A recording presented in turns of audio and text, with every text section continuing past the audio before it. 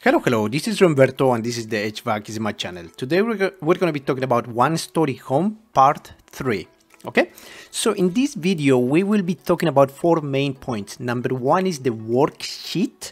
Number 2, infiltration. Number 3, multizone tree. And number 4, zone information. Okay, so let's get into it. So to begin with, we're going to go to the worksheet. So in the worksheet is, if you can see, this is the icon for the worksheet and the shortcut is Control W. So when we finish all these videos, it's gonna be very efficient for everyone to know the shortcuts. That's gonna save a lot of time. But in the meantime, we just click on the icons, okay? So this is the worksheet. And in the worksheet, we have actually the materials, okay? So let's check first. So how many walls do we have? So as everyone can see here, this W means wall. So this means that this wall has 2 windows, G glasses. So 1 wall, 2 windows right here, okay? So for example, this wall is oriented, the orientation of this wall is north. Okay, so there you go, north. Now for the other wall has the other window, the orientation is east, other wall with the window, and this wall actually has a glass, which is a window and a door. So those are gonna be oriented to the south, okay? Number 4th wall is gonna be to the west, and the P is actually partition. Which one is the partition actually? Partition means the wall that is shared with an unconditioned space. In this case, the garage. So P is partition and it's gonna have its own door, okay? So now the partition has its own insulation. So we're going to show this in right draw. So this is the garage. As we know, it's not being conditioned. You go to the property sheet, see, included in the calculations? No, we're not going to count for the area. Conditioned? None. Okay, so now we have a door. So since this is not conditioned, we have to account for other insulation, because for the wall, we have exterior R15 insulation, but for the garage we can have R13, R15, R19, better yet if it's R19. So let's put as an average R15. So P is partition, double clicking here, and it's gonna show you it doesn't have any. So you're able to create your own library. So from my own library, I created, this is garage R15. So garage R15, it's the same cavity insulation, R15, start spacing 16 OC, 2x4 wood, see, non-exterior board insulation. So we're gonna hit OK. So now when you do that, it's gonna tell you what is the default value for the temperature. So you have 2 options, heating, cooling. If you want to override this, you can always hit F8 and override it. But this is mainly based on the outdoor design temperature. It's actually maybe 10 degrees more, or depending, it's relatively close to the outdoor design temperatures, okay? So let's hit OK, and there we go, we're all good with that. And the door is gonna be garage door, actually, see, this is my door for the garage partition, okay? So now in this worksheet, we're able to see that, and also we're able to check every room. So let's check, for example, 1. This is the great room, the owner's bedroom, okay? So in the owner's bedroom, let's see my orientation. I have 2 walls that are exposed, wall number 1 and wall number 2, okay? So wall number 1 is going to be, the orientation is going to be north. See, as you can see, is north, the orientation of the wall. And that orientation of the wall has 2 windows. So if you can see in here, let's go here, owner's bedroom, see, owner's bedroom right here. See, if we select the owner's bedroom, we have 2 walls, orientation north, which is right here, and this has 2 windows, see, low E single, low E single. All of them are located in the north, okay? So now for the other wall that's located, so this is located to the east, okay? So this is the east. So we're gonna go here. So this is the second one is located to the east, as you can see here. There we go.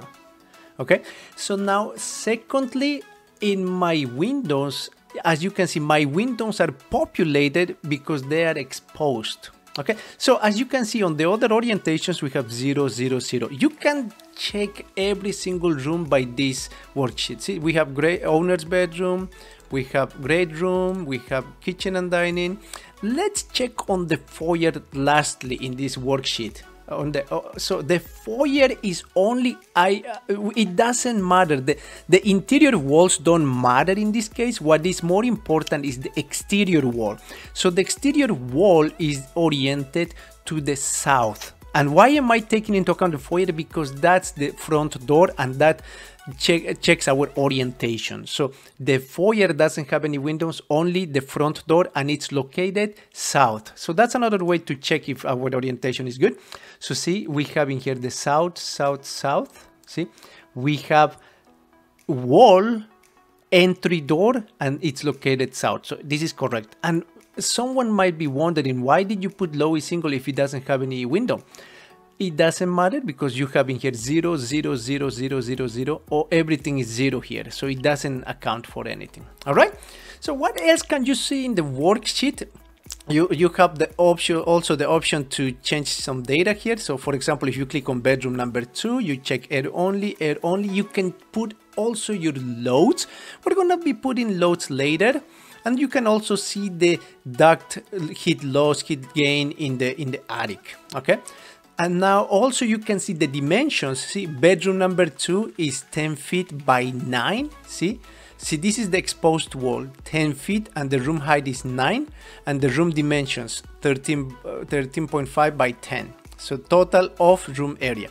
What else can you see in here? You can see the excursion, and you have a lot of data here to see too. You can also put the internal loads for every room. As you can see in here, number of occupants, appliances, but we'll do this later in another video. And also in here, you're gonna be able to see the air required CFM for now. So we don't have loads for our rooms. We only have our envelope values, but in another video we'll do the heat load calculations. Okay, so that's for worksheet. Number 2 is infiltration. Okay, so for the infiltration you can use the shortcut F4 or just click on the icon. So you have 3 methods for infiltration. This is the most simplified, and this is usually what I usually use. If you want to go into more detail, go to options, and in here you're gonna see infiltration method, and you can see there are 3 options. Detailed, for example. Of course, you're gonna have more detailed option on your infiltration, or you're gonna go here, infiltration, blower door test. See, you can do by blower door test, but usually we use this simplified. So in simplified option, I put construction quality average, but sometimes when the insulation is so high, like R19, R21, so when you have better insulation, you can put it like tight. See, there is tight. So we're putting as an average. And if there is, it's an old house, like say it's been built 1975 or anything, perhaps you might put semi-loose. They don't have very good insulation, but for new houses, maybe you can put tight. However, you want to be on the safe side always. You want to take a conservative value, even though it's tight. Possibly put it semi-tight, at least not tight. You want to take into account the worst case scenario. So I usually put average. Number of above grade stories, this is only 1 story. If you have 3 stories, you can put 3 stories. Okay. Exposures, this is 3 to 4 exposures because it's a single home. But in case if it's a hometown, so townhome, sorry. So if it's a townhome unit, you have only 1 to 2 exposures. Or if it's an end unit of a townhome, it's gonna be 3, 4. Okay, so number of fireplaces, it doesn't have any fireplace, but let's take into account the worst case scenarios. Put 1. There you go, 1 fireplace. It doesn't affect us all. So that's for the infiltration. For the multi-zone tree, you're gonna be going here. Zone information, multi-zone tree. In the multi-zone tree, the shortcut is Control M, but you can click on the icon, and this lets you know how many systems you have in the house. So in here, as you can see, we only have one system. This is the image of a blower or a fan. So we have only one fan, we have one system. If you have two-story house plus a basement, you can always add another zone, which means it's going to add another system. So two system unit. We'll do that later in other videos, or add an air handler, you know, VABs for commercial. So mainly this is the most basic, okay? So that's the Multizone Tree. And then for the zone information, if you go here, it says Control J. Control J is it's the shortcut for zone information. Click on that, and this is actually very important, and where you can get a preliminary tonnage based on the heat load calculations. Okay, so let's start with the first one. Indoor conditions. For the indoor conditions, usually based on ASHRAE, is 70 degrees for winter, 75 for summer, and 50 relative humidity. There we go. So as you can see, heating 70, relative humidity 50. Cooling 75, relative humidity 50. You can also change this to 30% relative humidity for heating. Okay, but in this case, we're all good with 7, 75, 50. Okay, this is the grains per pound. We can go in detail, more in detail for this, for humidity and all of that. Okay, atmospheric combustion, we'll leave it like that. 1000 doesn't affect so much. Blower power is interesting. If you want to oversize it a little bit, your system, you can check this. I'm gonna show you this in a few. Okay, so for ventilation, we want to take the ASHRAE, depends on which county. Usually I use the ASHRAE 62.2 2010, and the number of bedrooms. Let's check on the number of bedrooms. We have, how many bedrooms? We have 1, 2, 3 bedrooms. In that case, we're gonna put in here 3 bedrooms. Okay, number of bedrooms 3, and then we put in here we do not have, here we have ventilation 0. No, you have to show ventilation in here. But where is that located? Right here. It says central vent type, central ventilation type. You click in here, you have 3 options: outside air, heat recovery, energy recovery, ventilating dehumidifier.